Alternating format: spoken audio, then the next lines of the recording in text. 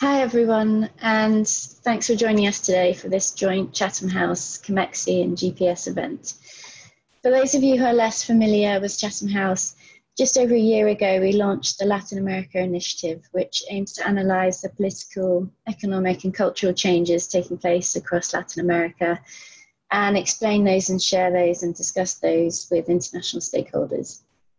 Andres Rosenthal, Senior Advisor at Chatham House and founding President of the Mexican Council on Foreign Relations, was integral to the development and success of that initiative.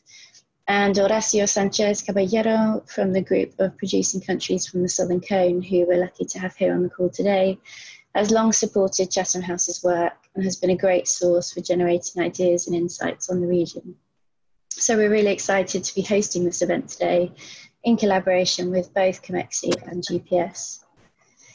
This event is part of the Chatham House Global Trade Policy Forum, and we'd like to thank founding member AIG and supporting partners Clifford Chance, Diageo and EY for their generous support of the forum. I'm going to hand over to Veronica Ortiz from COMEXI and to Horacio from GPS for opening remarks before introducing our two speakers. Veronica, over to you. Thank you, Laura, and it's a pleasure for COMEXI and our former president and founder, Andres Rosenthal, to collaborate with Chatham House again, and now with GPS, the Grupo de Productores del Sur, in this event on one of the most pressing issues that we'll be facing as a humanity, and which particularly affects Latin America, as you mentioned. And I will just give you two figures.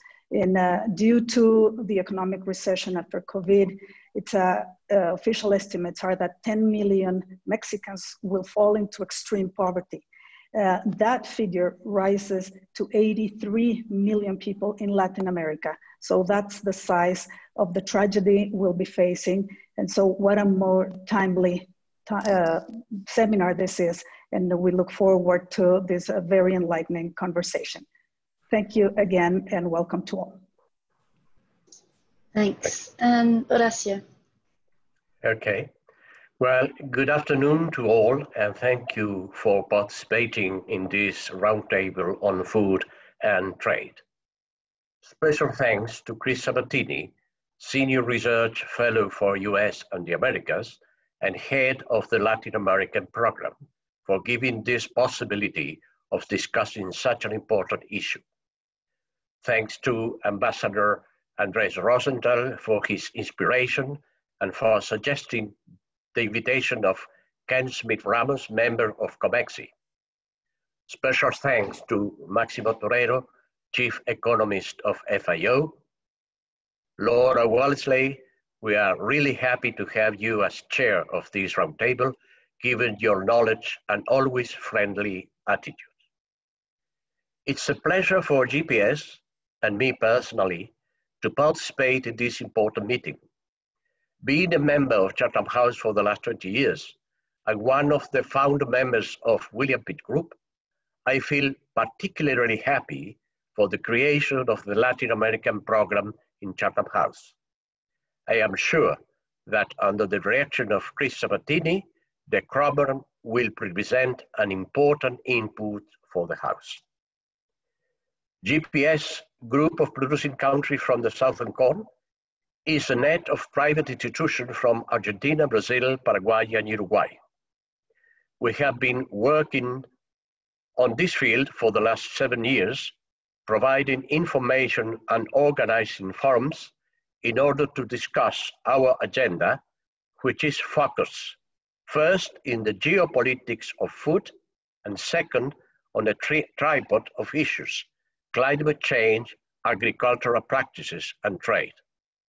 I say a tripod because the three legs must be considered together if we want to offer a balanced vision and proposals. The theme of this meeting is of great importance. 20% of food is traded today internationally. Thus, an efficient and competitive trade system is important. In particular, in our view, a sound agreement between net exporters and net importers is key to assure that people in those importing countries will have, I quote, at all times, physical, social, and economic access to sufficient, safe, and nutritious food, which meets their dietary needs and food preferences for an active and healthy life, unquote, FAO. Among the key food trade players, the region comprising Argentina, Brazil, Paraguay, and Uruguay is the major net food exporters of the world, representing 30% of total net exports. Our proposal is to have an open discussion, avoiding prejudices, distorting ideologies, and lack of well-based information. We are sure that we must defend and strengthen multilateralism based on rules agreed among all the participants.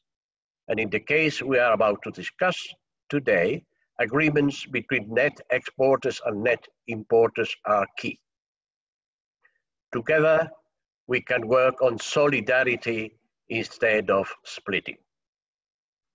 The international architecture of world institutions must be redesigned to be able to host all players who agree to work according to an international set of rules, linking, as I said before, sustainability, climate change, and food system.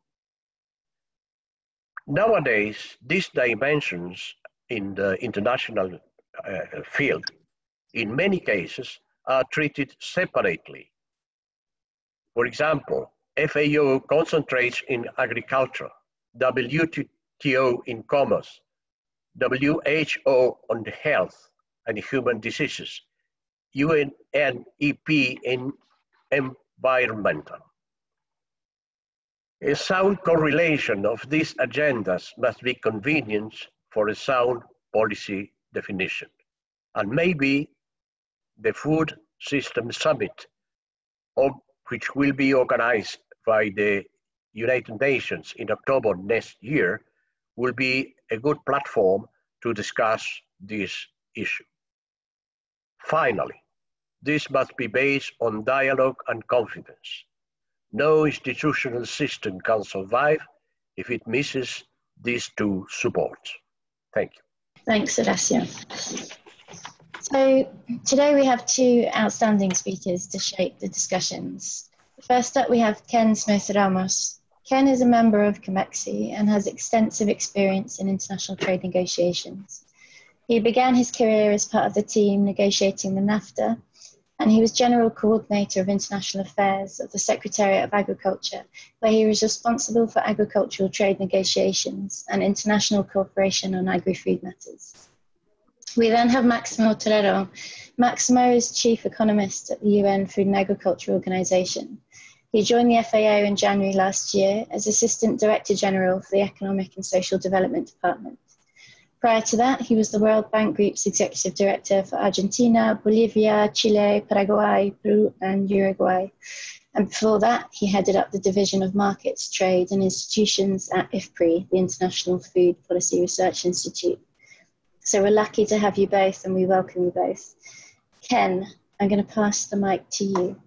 Thank you very much, Laura. And first of all, I'd like to thank Chatham House, GPS, COMEXI. It's great to be in a panel with good friends and colleagues such as Andres, Veronica, Maximo. It's great to see Horacio. And thank you very much for the invitation to talk about the global food system and trade after COVID. I thought the title of the webinar was very optimistic because it actually seems to think that COVID will go away, which we all certainly hope. But in all likelihood, we're going to have to learn to live with it. And it's interesting to analyze the situation in the food system, what that implies for trade, given what has happened precisely with the COVID crisis. Now, of course, in general terms, with the COVID crisis, what we have seen is a great level of supply chain disruptions throughout the world. Luckily, I guess, for the agricultural sector, agricultural production and trade has shown resilience. At the end of the day, people in a crisis still need to eat, and that's something that is a universal truth. So we've seen agricultural trade holds steady. There was actually an increase at the beginning of the year of about 2.5% right before the big crisis hit. But nevertheless, we still have the big challenge of feeding the world. I mean, these challenges of food security continue, and they can be aggravated by these supply chain disruptions, because even though primary agricultural production is still going, you have important disruptions in everything related to processed foods. And I will get a little bit into what's happening on trade. And we still have that challenge of, by the year 2050, to be able to feed 9 billion people in the world. So the answer, as recommended by the WTO, the OECD, and other international organizations, is to promote in the agricultural sector innovation and the adoption of technology, and of course, maintain free trade throughout the world. So some of the good news happening in North America, of course, we have the entry into effect right in the middle of this COVID crisis, and the biggest economic crisis that North America has faced probably in the last 100 years. The entry into effect of the USMCA is useful because it guarantees for the long term free trade between the three North American countries. Now, the USMCA itself helps because it maintains free trade between Mexico and the US across all agricultural products. It also increases market access vis-a-vis Canada in terms of primarily on dairy products, where they still maintain important restrictions on the supply side. And in addition to that, the USMCA helps with improved sanitary and phytosanitary measures to be able to maintain important sanitary measures in place, but at the same time facilitating trade and making it easier, more transparent to obtain the required permits so that trade can flow across countries. And most importantly, in the USMCA, when we talk about this importance of innovation and technology, is that it includes a section that the NAFTA did not have on agricultural biotechnology cooperation, which is essential for the future of agricultural productivity and to be able to meet the food security targets over the next decades. So ag trade in North America was a success story under the NAFTA, and we hope it remains so going forward. However, that is the good news, but we also have to point to the fact that both in North America and in the rest of the world, what we're seeing with the COVID crisis is quite a bit of an increase in protectionism. It's normal in crisis. This has happened ever since the Great Depression, where countries start looking inward when they're faced with economic crisis. And many times protectionism exacerbates, I would say most of the time, exacerbates the existing economic problems. So it's a vicious cycle that is created. And so we're seeing it in the USMCA. Unfortunately, there are important trade tensions between the US and Canada on whether Canada is complying with its dairy commitments in the USMCA. Between the US and Mexico, tensions are growing on the one hand because Mexico, with a relatively recent government, is pursuing policies that could be contrary to the spirit of the USMCA, both on agricultural biotechnology permits, the use of pesticides such as glyphosate. On the US, there's quite a problem given that there's pressure because of the US presidential elections from agricultural producers to try to restrict Mexican exports. And the pressures are coming from a key political state, such as the state of Florida in the United States. So there's talk of investigations that have been presented in the ITC, International Trade Commission, against Mexican blueberries, strawberries, and bell peppers. Throughout the USMCA negotiation, the US tried to push forward measures called seasonality provisions that Mexico rejected, but that are rearing its ugly head again now in the context of worldwide protectionism and the situation with COVID. There's also the US-China trade war, which has had a strong impact on agricultural trade between the US and China. In terms of US exports, they've essentially collapsed when you talk about beef, wheat, cotton. Soybeans has been also compromised. In addition to that, there's a big crisis with African swine fever in China that is hurting hog production and therefore hurting the supply chain of soybeans and other feedstuffs for the cattle sector and pork in China. So a lot of these elements are creating tensions when you see the recommendations that major international and agricultural organizations are recommending to the world in terms of maintaining open markets. So just to conclude this initial remarks, I think that some of the main elements that we should sort of learn from the crisis and the situation that we're facing, basically there's four main conclusions that I see. It would be a big mistake to cave to protectionist pressures in any country in the world. I mean, I concentrated a bit on the North American landscape because that's where I have most of my experience, but obviously Mexico is an important trading nation across the world. We have 12 trade agreements with 46 countries and a vibrant economic exchange in the agricultural trade with many countries in the world. So already agricultural applied tariffs in the world are higher than industrial applied tariffs. If you see the applied tariffs, they're more or less 7.5% versus 2.2% for industrial tariffs. So we have to be careful that we don't go in the protectionist direction given the economic crisis that we're living through. Another thing that I think is key is that government supports for agriculture should really focus on promoting innovation and adopting new technology. And that's something that we've been talking in different fora, whether it's the FAO, whether it's the G20, on the importance of adopting new technology, increasing productivity, and otherwise there's no way to reach these food security targets that we have set for the year 2040, 2050, because we all have to produce more with less arable land. So that's a big focus and a big lesson that I see here.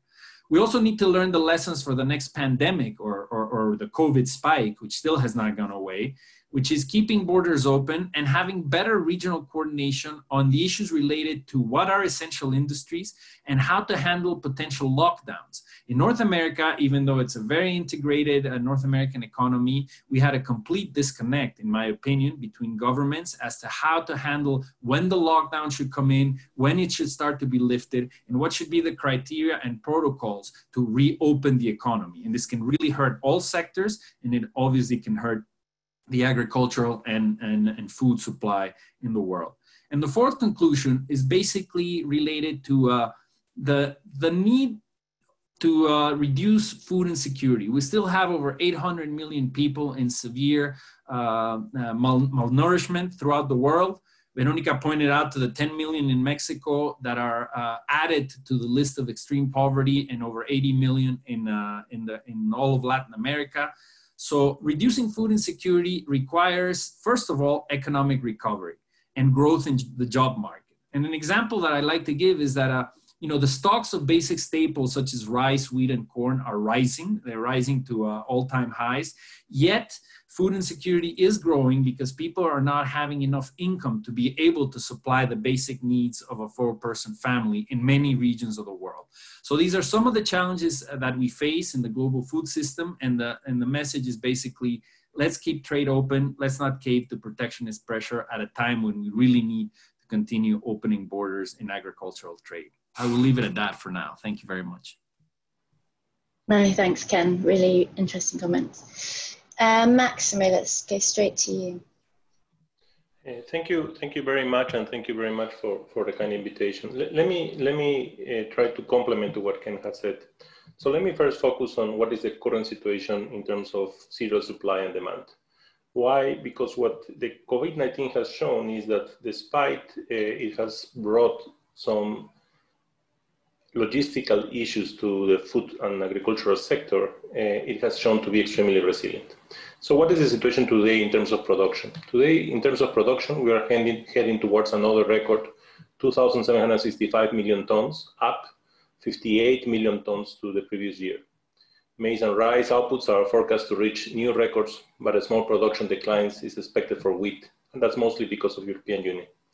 Utilization is forecasted to be 2,746 million tons. That means up 2.4% with respect to the previous year, but still there is a balance which will help to accumulate into stocks. But the stocks, which was the major problem in 2007, 2008 food prices, have been at the highest level, and they have been growing in the last years.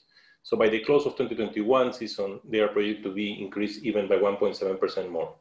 Now, it's important to understand that the stocks has grown across the world, but especially the composition of the growth is because of the growth in stocks of China, but also the rest of the world has increased their stocks. So the conclusion of this assessment in terms of cereals is that food is available in the world. But what is happening to prices, and what are the concerns we have today? In terms of prices, the FAO price index has increased to 96 points, but this still is down 30% from its peak.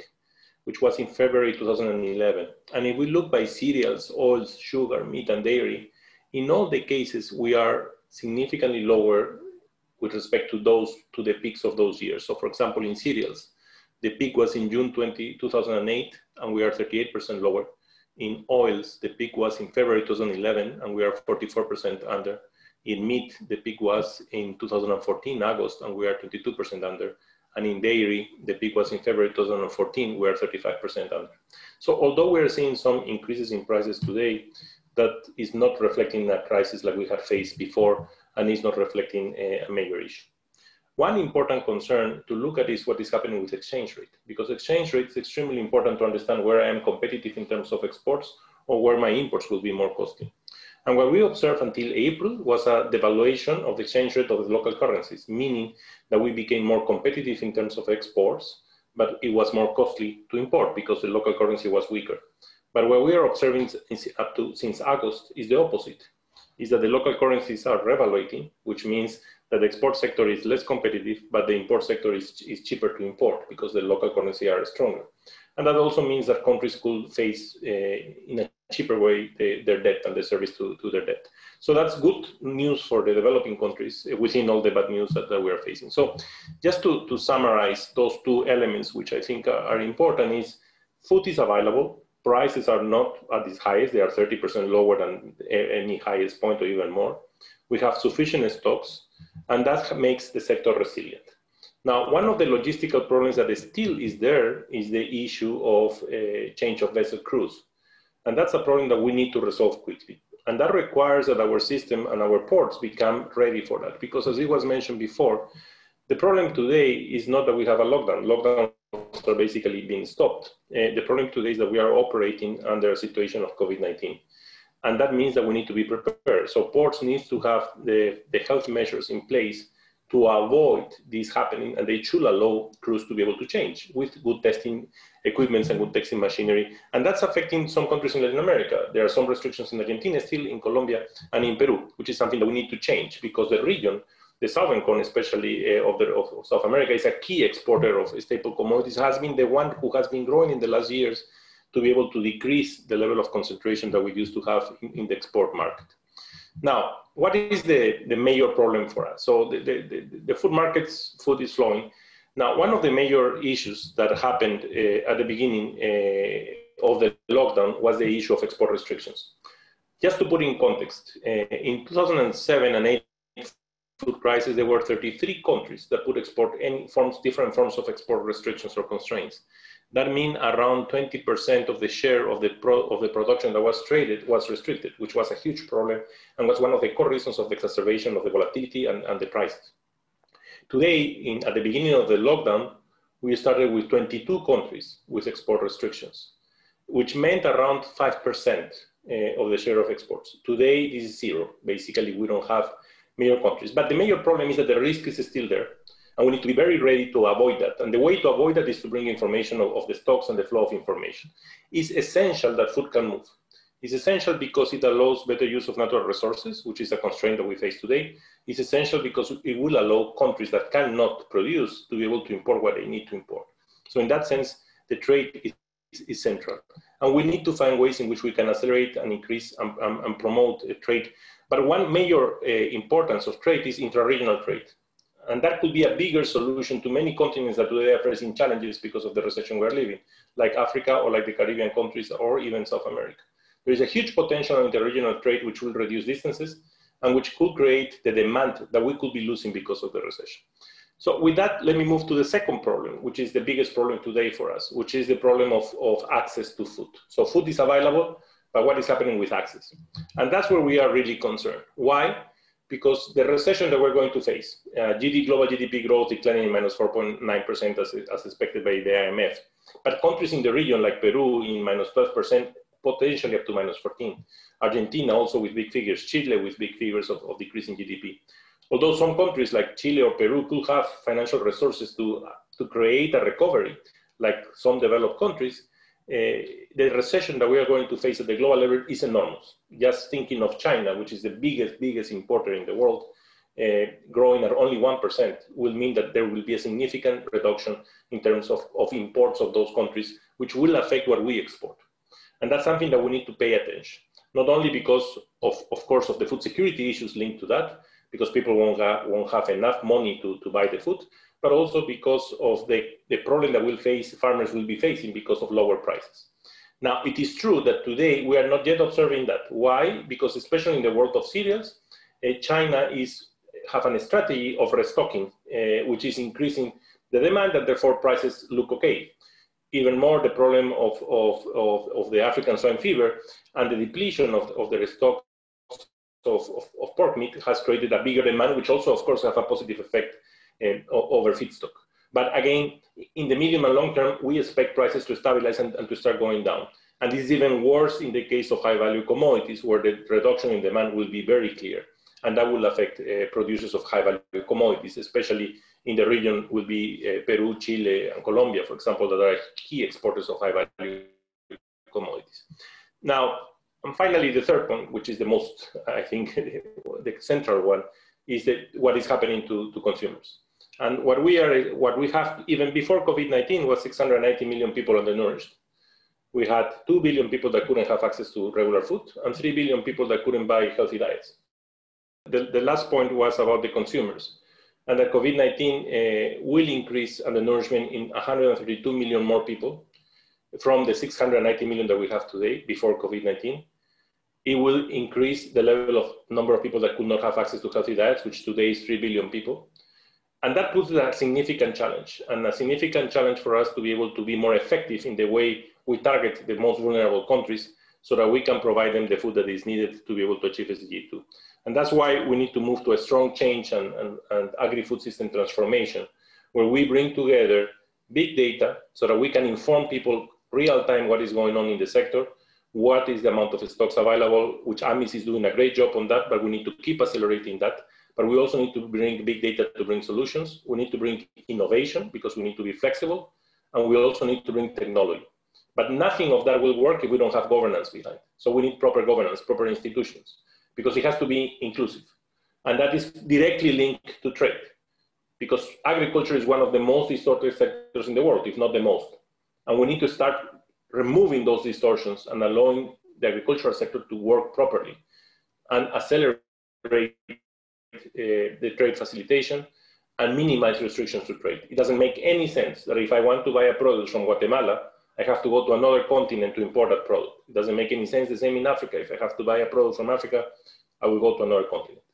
So again, my point, and just to finish, is that we need an agri-food system transformation that requires to bring together data, innovation, technology, and governance so that we can accelerate this process, because the challenges we're facing today is not only the traditional challenges of pressure from the urbanization, of climate change, and of environment, our natural resources, which are in a pretty tight condition, but it's also this new thing, which is what we call surprises, that is making the agricultural sector to work under significant uncertainty. And that requires that we are prepared with a very, very resilient food system that today we have, but not at the level that it should be. And we need to identify which are the core drivers to accelerate that resilience. Thank you. Thanks, Maximo. Thanks, both of you. Those were hugely stimulating comments to open the discussion. We'd really encourage audience members to use the raise hand function and put some questions to the panel. I can't see any raised hands at the moment, so I'll put the opening question to the two of you, if I may. You've both pointed to the importance of cooperation, and Maximo, you talked a lot about the need to think about the resilience of the system, but also to focus not only on food availability, but food access. Do you think that there's a risk that from this crisis, the fact that trade has largely continued to function, that stocks have been high, that availability has been high, that export restrictions have been largely temporary, do you think there's a risk that there'll be a kind of complacency coming out of this, that COVID has been one of the black swan type events that those of us working on food system resilience have signalled and have said that countries need to prepare for, but in fact hasn't led to the kind of major disruptions to the trade system, at least at international level, that we might have imagined. Do you see a risk there, or do you think that it will be easier to open up that conversation about managing risk going forwards and anticipating future disruptions and the need to prepare for those? If you want, I can start. It's important to understand that at the beginning of the lockdown, the trade sector was significantly choked. Significantly. Remember, when we move about commodities, there are two types of commodities, staple and high value commodities. The staple commodities were choked not because of labor, because they are capital intensive, but they were choked because of logistical issues. High value commodities were choked because of restrictions of labor, and also because they are perishable. So if they don't move quickly, logistical effects are important. But what was important to see is how the private sector reacted so quickly to help to find solutions, working with governments and trying to fine tune the logistical operations. There is still a lot more to do. But I think that the reaction was pretty fast, and that's what helped the food to be available in the shelves of the supermarkets and everywhere. It's surprising, but there was not a scarcity of food across the world. They moved very quickly and they adjusted. And we had several meetings with groups of companies, and the way they reacted and the way they fine-tuned the operation was good. And that shows us some level of resilience. But clearly that's not enough. Today we are at risk that one big country, big key exporting country of a commodity decides to put again an export restriction, and that could create significant spillovers. So we need to find ways to minimize the uncertainty in the world. And that's where places like institutions like the Agricultural Market Information System play a crucial role, because they bring information on stocks, on availability, and we keep pushing that information to the system. This is a G20 initiative. But also we need to have real-time information on logistics so that people understand what is going on. So I hope we understand the problem we're living today. We have not resolved at all the problem. We have still COVID-19 everywhere. And I hope we will now focus enormously in trying to find those ways in which we can increase the resilience of the system. We never focus too much on the resilience of a system as such. We focus on household farmer resilience. So insurance, your insurance for your car is individual resilience. It's not resilience for a system. And we need to think differently. This is like working in options, working under a world of uncertainty, where we need to have several options. So if there is an export restriction, okay, where else I can move to import? What are the options? Where are they? So I can move very fast. And that's where intelligence, market intelligence for both exporters and importers is central. And that's where I think things will move very fast. Of course, there will be changes. Vegetables will start to be grown locally. Those are the commodities that travel the lower the distances, and that will get very close. So they will get close to urban areas. And why? Because controlled environments are cost effective. And we will see that change. We will also see automatization, which is a way to increase resilience to labor markets. But that's not enough. We need to keep thinking and finding ways in which we can make, because tomorrow the shock could be different. That's why I call it surprise. It could be something different that I never expected, like COVID-19, for example. So again, the last thing that we can do is to relax. On the contrary, we need to be very active in thinking how to resolve these problems. I agree completely with Maximo that the worst thing that we could do would be to be complacent about the situation. The fact that the ag sector in terms of primary production and trade showed resilience does not mean that things could not get very complicated very quickly. And I point to two things. For one, Maximo talked about the surprise of the shock. We have to understand that this COVID crisis is very dynamic. I mean, we cannot assume that there is a beginning and an end. That's why I made the comment at the beginning of the session about the optimism that, you know, there will be something called after COVID, whereas we don't know really. You know, there could be, and there is apparently already in Europe, beginning to see it in Canada, a second round of COVID spike in terms of infections. Hopefully governments have learned the lesson from the first time around, and we are all better prepared to deal with it, both in the health response and the reaction vis-a-vis the impact on the economy. But there are worrisome signs, and I agree with Maximo that the worst thing that could happen is to have export restrictions or import restrictions derived from a difficult world political environment, which is in itself linked to the COVID and the economic crisis. I will go back to the comments I made on the US-China trade war. When you have two of the biggest economies in the world, two huge players when it comes to agricultural production and trade, you know, the supposed agreement that the US made with China prior to the whole COVID crisis to remove these barriers on agricultural trade between the US and China was promising. But the reality is that we have no guarantee that this trade war is going to go away. And despite what the US administration might say, trade wars are not won. They basically hurt both parties, or if it's at the multilateral level, all parties. And so at the end of the day, all countries can be severely hurt by this. So I think we should keep an eye on what the progress of the situation in the US-China trade war is. And at the same time, we should not lose sight of the fact that we need to advance in multilateral trade negotiations in agriculture. There was a strong discussion at the WTO in recent months and years on, for example, subsidies on fisheries.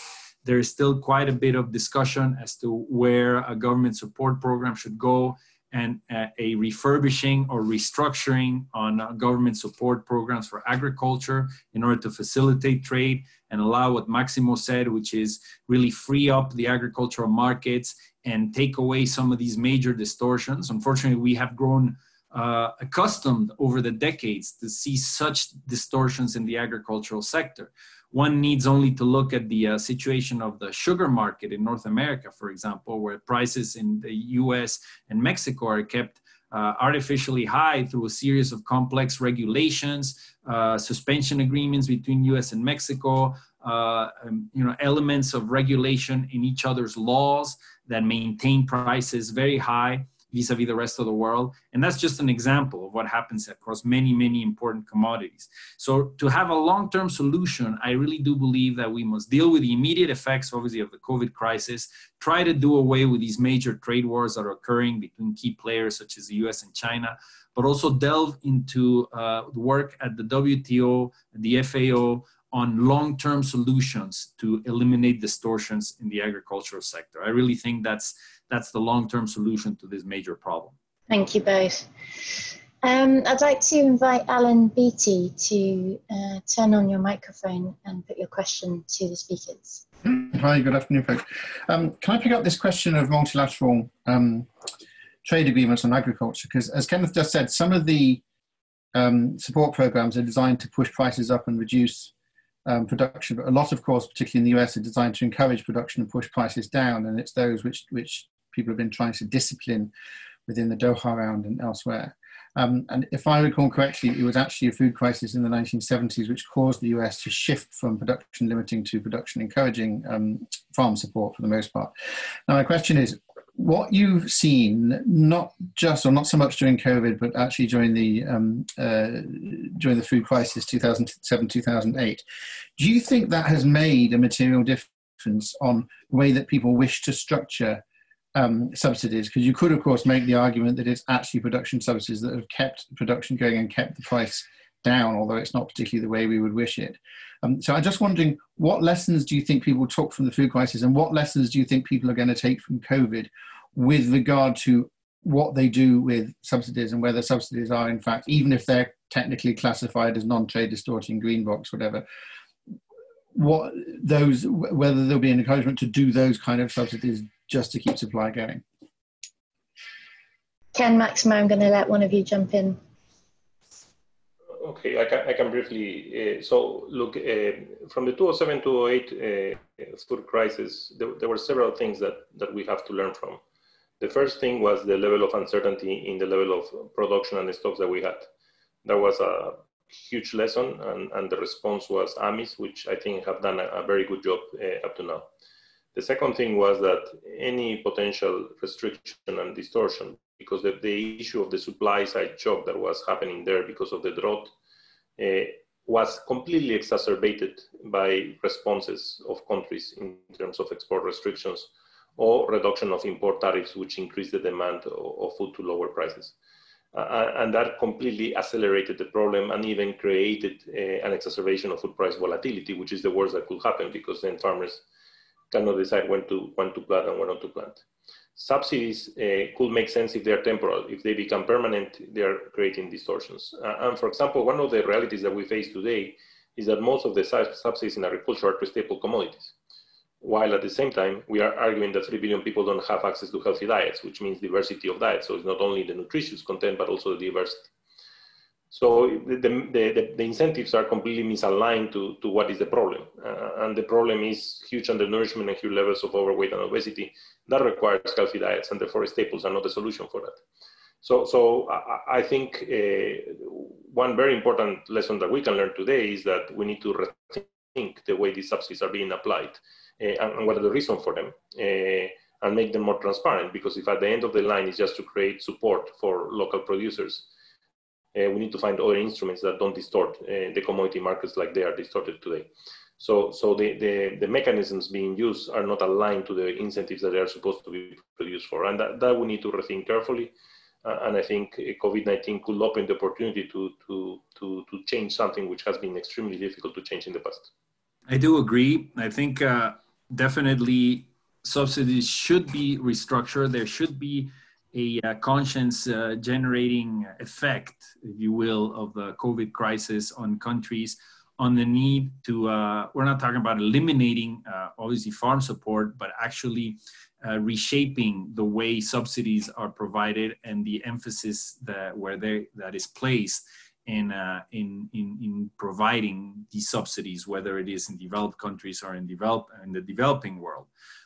One of the big challenges is, of course, political imperatives and pressures from groups that have grown accustomed over many, many decades to receive, farm support, which creates distortions, which in a way keeps prices artificially high for consumers, but that does not generate long-term benefits for all farmers in the world. So that has been a subject of discussion for many, many years in terms of the negative impact that subsidies can have. I think that there is the possibility to modify that, but what we're seeing in many countries is walking in a different direction, which is unfortunate. I think if you look at the situation in Mexican agriculture, the new government came in here with a position of pushing for a program of austerity throughout the Mexican budget, and that has affected many areas of public policy. And in the agricultural sector, supports that were obviously not done optimally in the past have gone, I think, in the wrong direction of moving towards clientele politics, just providing direct cash payments to small farmers without a plan to increase productivity or to have programs that promote innovation and technology. And I think in the developing countries, that's the direction that the support should take.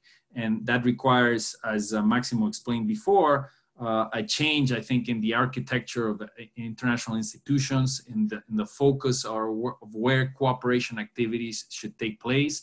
I give the example of Mexico because we're in a situation in which we have a tighter budget, but the amount of support that is spent in Mexican agriculture is not being spent on long-term productivity gains for the producers. It's basically small cash payments that have other purposes, which in our view have to do with electoral politics.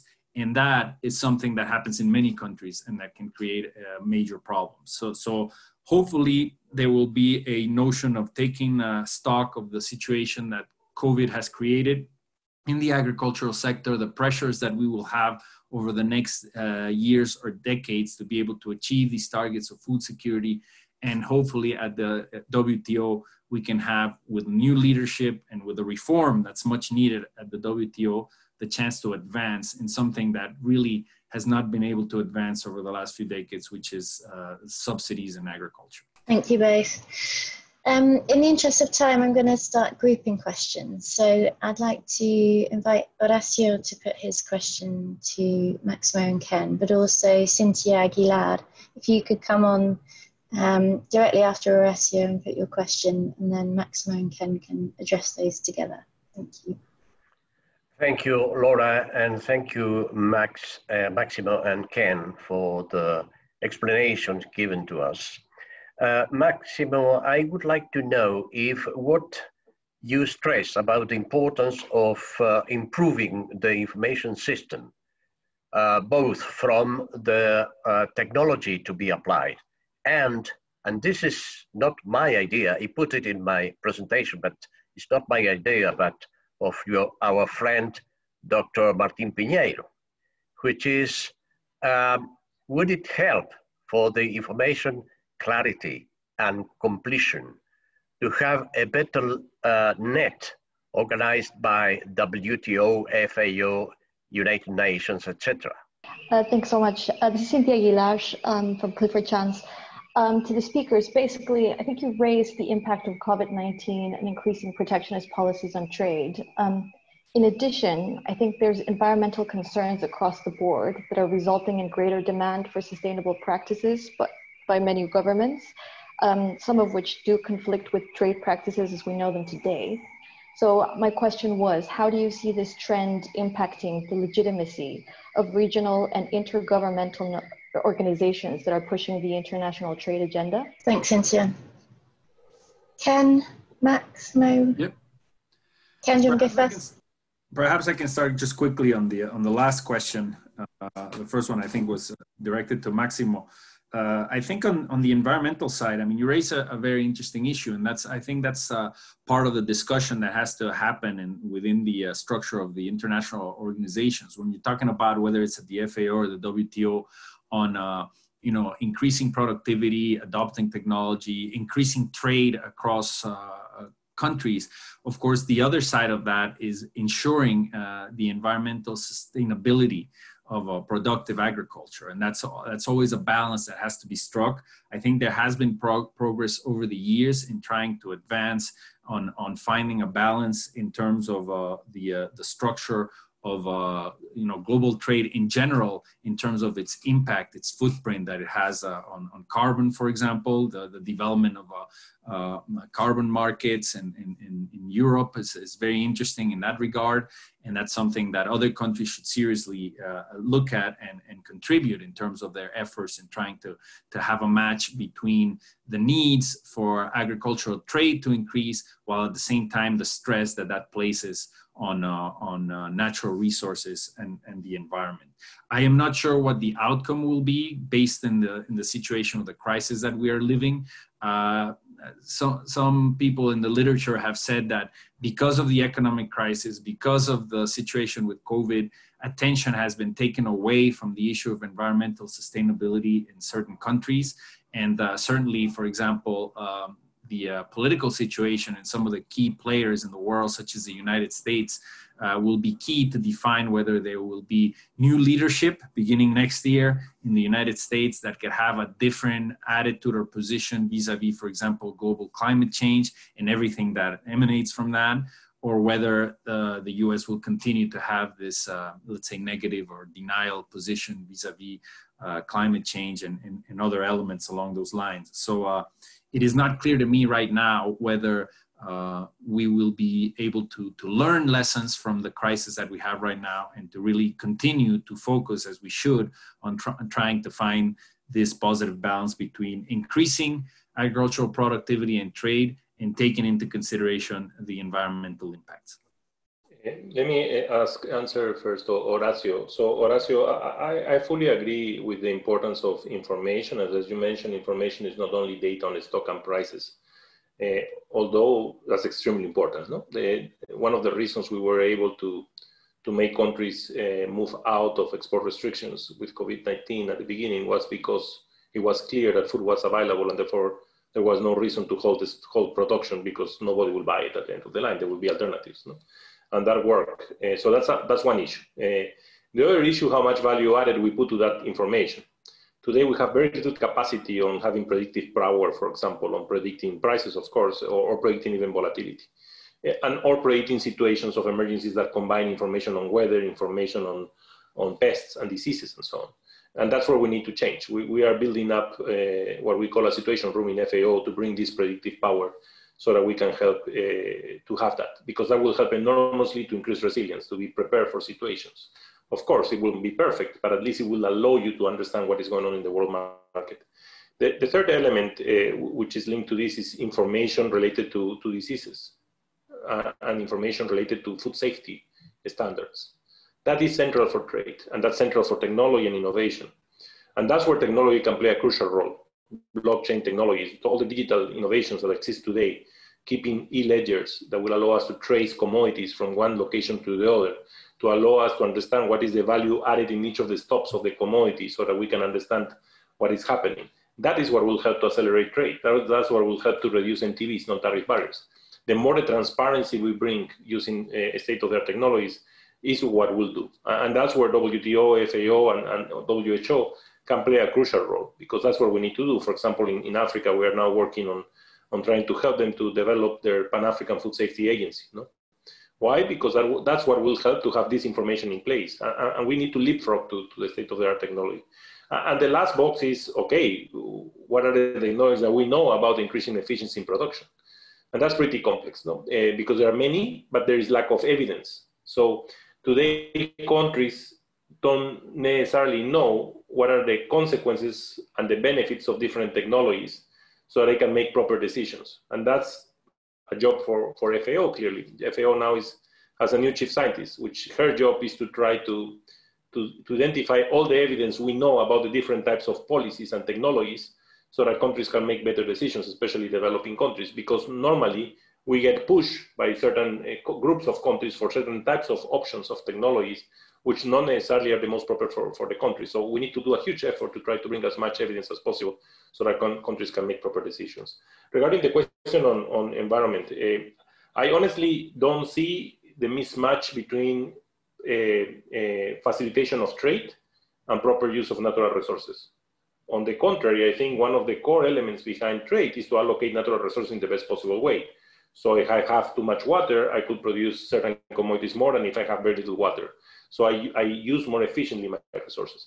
Now, the reason why that not necessarily is happening is because of distortions. So there are distortions that make you do certain types of production, which not necessarily is the optimal, like water is for free. There is not a cost for water. We are not incorporating in the commodity we trade the cost of water.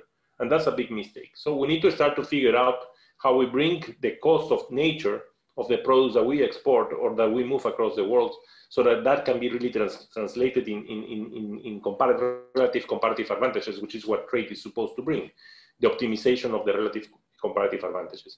Now, the move today, I think, is to try to make and to try to create this equilibrium between climate, environment, the level of production that we need to satisfy the demand, and the livelihoods, because agriculture and rural areas create a significant level of livelihoods to people.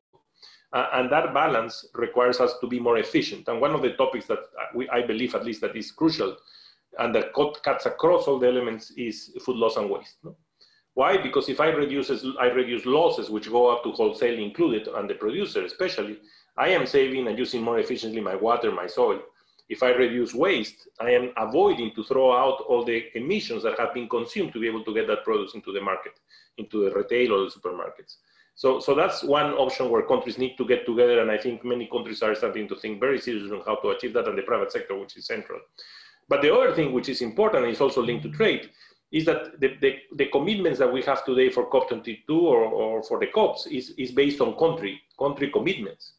And we forget the capacity of trade emissions.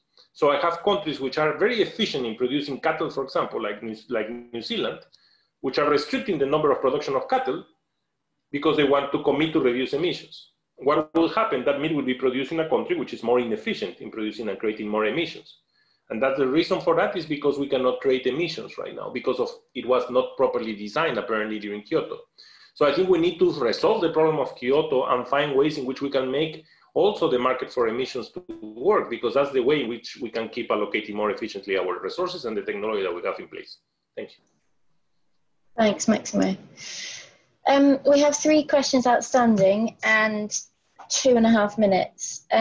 Maximo and Ken, are you able to stay on for an additional 5 minutes so that we can cover those questions? No worries if not. From my side. Okay.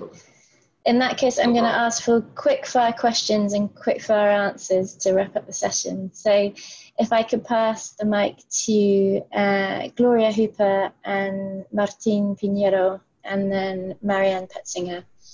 And then Maximo and Ken, if you can try and answer all three in a minute or 2 minutes, that should be fine, right? Gloria, over to you. Hello. Hello, thank you, and thanks to our panelists.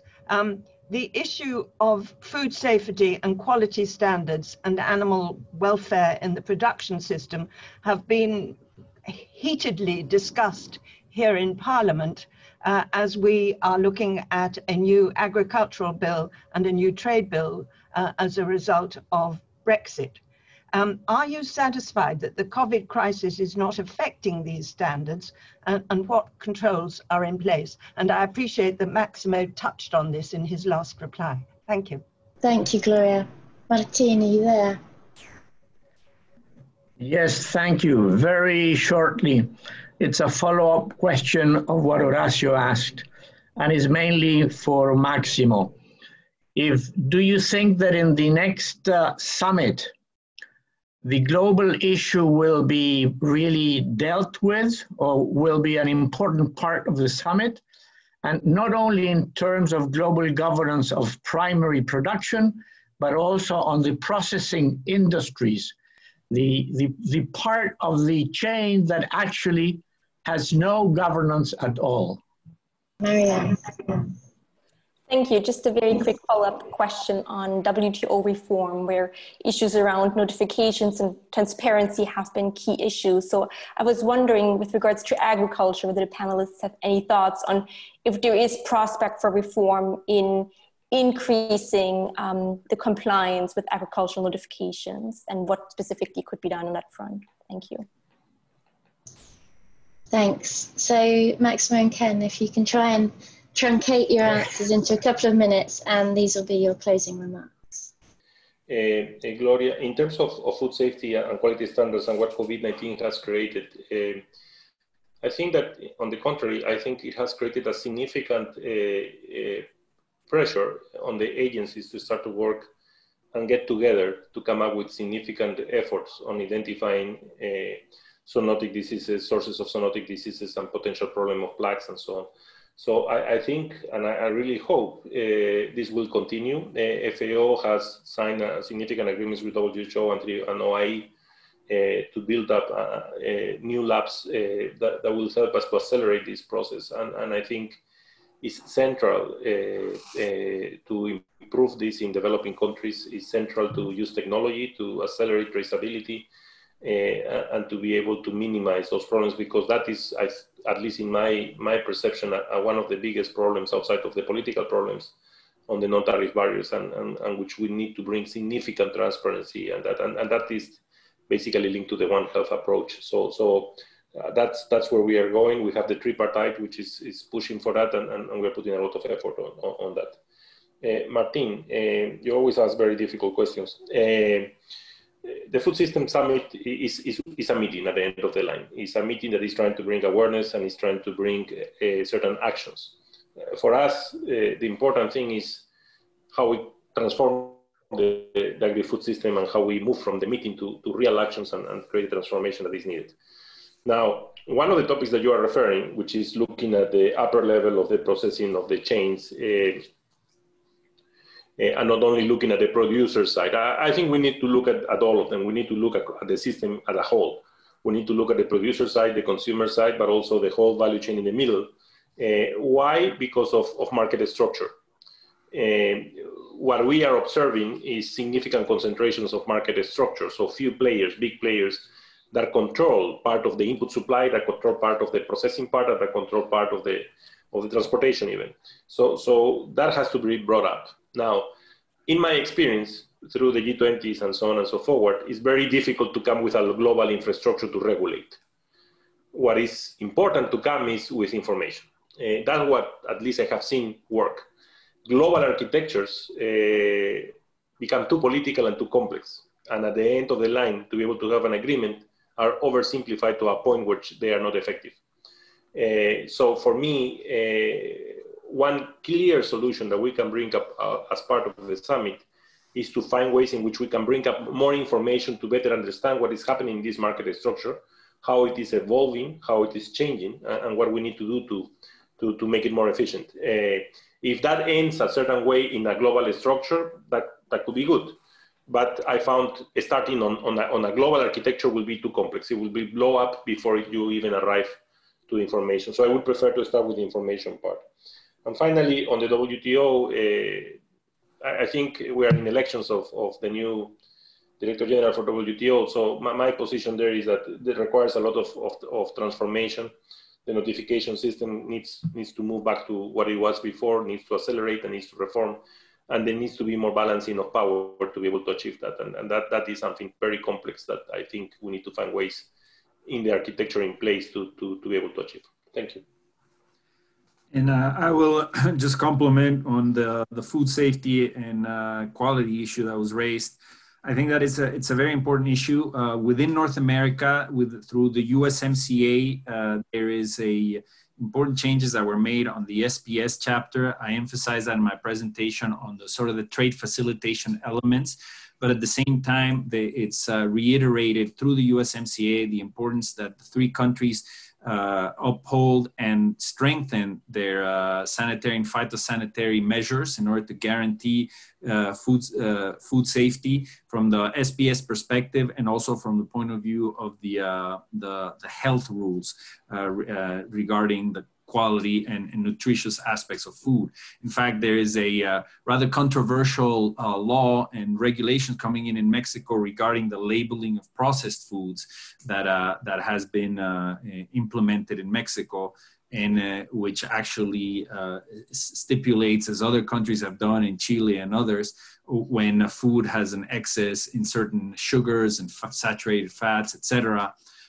There's been quite a bit of outcry from the processed food industry saying that the regulations are excessive, that the health ministry is using the COVID crisis to actually blame a lot of the COVID deaths on processed foods and their impact on the human body. So this is an ongoing debate happening in Mexico. I know it's happening in other countries as well.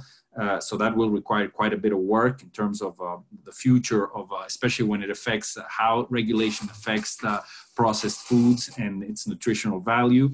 On the WTO, I do think that the issue of compliance on notification is, and other things are very important. This has to be part of the reform that takes place in the WTO to really increase the credibility of the institution. I think there should be mechanisms that increase the pressure on countries, or establish some sort of compulsory mechanisms to ensure that farm supports are notified, that there's transparency of the information that the countries are obliged to provide to the WTO, and that is something that that has been lacking. Especially, I think that since China joined the WTO, this is something that they're not the only culprits, but on the ag side, it's something that we have seen where the system seems to have failed. And with new leadership, as Maximo said, there could be perhaps more consensus building towards really having a stricter requirements on notifications, on transparency, on the way each country provides information, which is very important for the regular trade policy reviews that the WTO has to conduct on many sectors, but especially on the ag sector. So we hope this will be one of the priorities going forward in the WTO reform process. Thank you both, and thanks for keeping your answers snappy. I appreciate you staying on for longer, and a huge thanks to you, Ken and Maximo, for your time today. A huge thanks also to Comexi and GPS for collaborating on this event, and to the Trade Forum supporters. And thank you to all of you audience members for joining us for what I found a really stimulating discussion. Many thanks, and have a great rest of your day.